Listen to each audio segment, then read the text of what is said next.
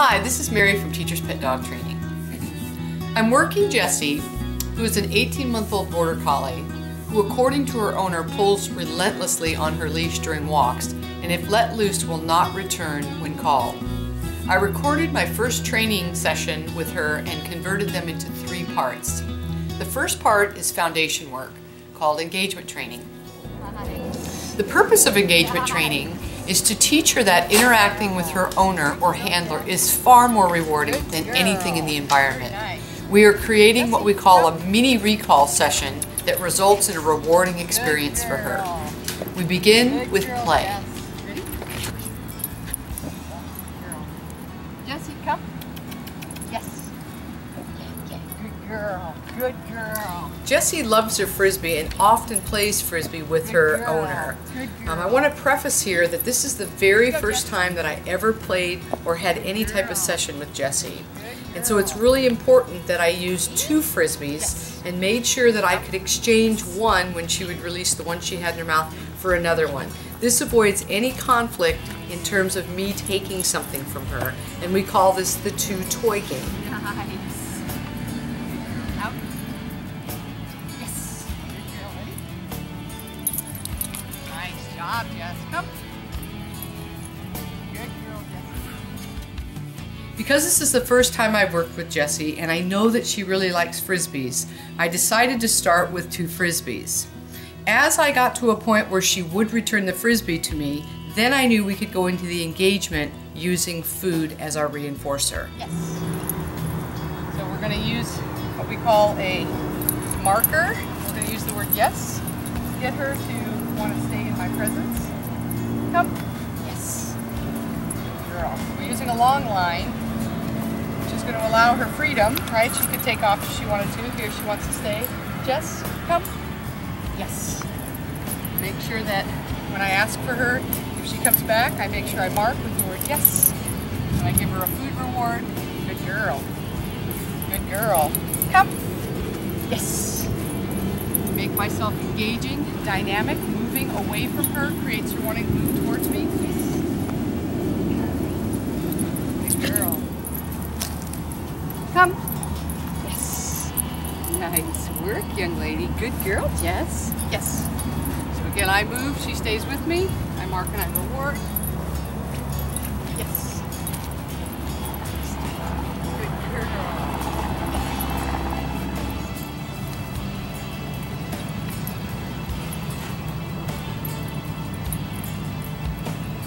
So you can see the Frisbee has a lot of power. So I'll use that.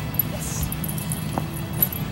She brings it back. And I give her another one. Girl. Girl.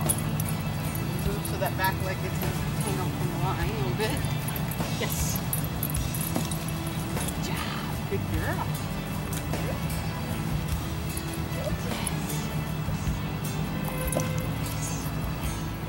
Yes. Good girl, Jess. Brings it back. Come. Nice. Nice job. Good girl. So she brings it back. I'm going to start paying her for bringing it back. We're getting a slight recall here.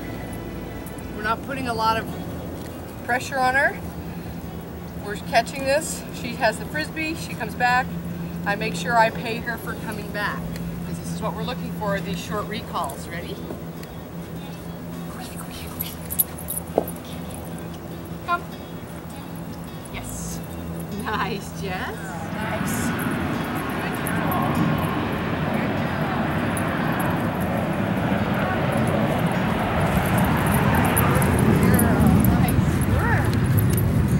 Nice little recalls we're getting from her, little runaway recalls.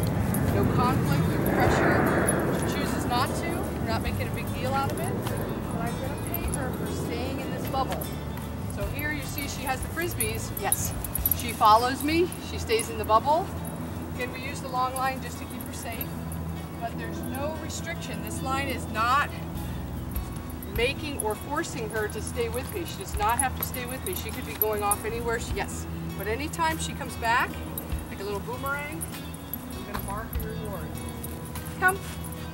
Yes.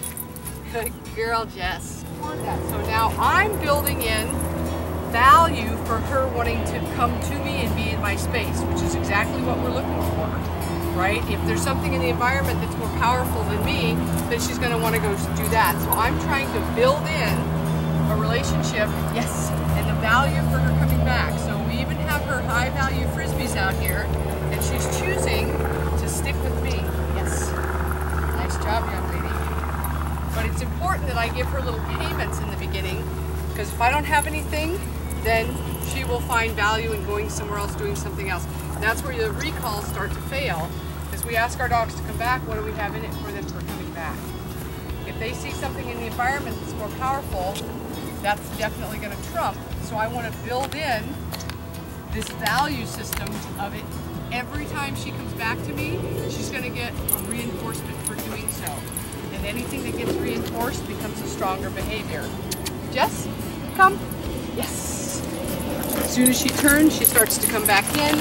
I move backwards, and I pay her. Good girl. Good job, Jess. Then we free her up. Now she gets to make a choice again. Come. Yes. Nice. Good girl. And I pay her multiple treats as I'm moving backwards, right? I want to make this become a dynamic reward, not just a boring reward. She comes, gets one treat, and then I drop out of the whole thing. Come. Turn. She comes back in, she gets her reward. Good girl. Free. So now she gets to go wherever she wants again. Come. Yes. Nice work, Mama. Good girl. Good girl, yeah. You keep it positive. Can't really make a mistake here, because if she doesn't come back, I'm just going to be patient and wait for her and make sure that I have something really good every time she comes back. The other important thing is I have to have something on her. We're using a leash right now, so it's okay for her to pull. We don't want any corrections on the neck for her moving out and away, and if she doesn't come back, I don't want to give any corrections. So that's why we have her on a harness where she's free flowing and moving. I can keep her safe, but she has the freedom to move around.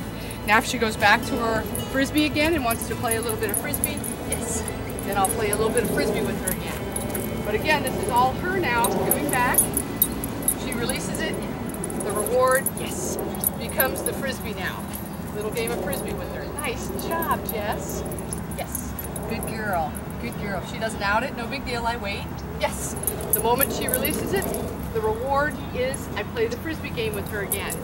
Ah, good girl. Yes. Good girl, Mama. Good girl. Good girl. She brings it back. She releases it. Yes. The game becomes the frisbee game again. Nice work. I make sure that the line is long enough that she can move freely. Good girl. Good girl. Yes, she came back. I'm going to mark and reward because I can see she's actively wanting to be invested in me. Yes, here again, I'm moving away from her. She's moving towards me. She's actively invested in me. Yes, and this is how I build the drive to want to come in and be a part of what it is that I'm doing instead of taking off and wanting to run off all over the place. She's never been in this park before, and you can see she's not wanting to run off. Yes, she comes back again, I mark and I reward, I pay her, good girl, I pay her for coming back. Did it come? Yes.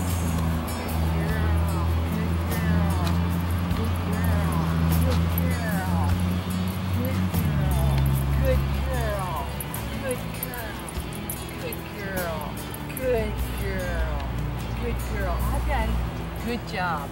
So when I really emphasize this was the last piece, this was going to be our last recall of the day, and I made sure that that recall was very, very high rate of reinforcement, and I moved away so that I made the reward dynamic. She didn't just come flying in, I stood there, handed her one piece, I moved, kept her moving, and I made sure that she got a nice, valuable multiple reward succession so that she really ended on that great note where she got to say, wow, that was really worth me coming back when called. And again, with a recall, we do them very, maybe 3, 4, 5 in a row, and then we let it go for a while. So we want every one of those recalls to be really, really good. And so this is how we end her on a session of having one really good recall for us. So today what we did is we started to build the foundation of developing a relationship between Jessie and myself, so that she sees that me and what I have to offer her is really powerful. So when we're looking at engagement training, we're looking for that aha moment where the dog says, I really want to be in your presence. And once we have that and we have this relationship going back and forth, now we can introduce our dogs to lots of other things that they might be interested in. Agility, obedience, dock diving, the sky's the limit. But the most important part is that they want to be invested in you and where you are and what you have to offer. I hope these little tips help. Again, get out there, have some fun with your dog. They'll love you for it.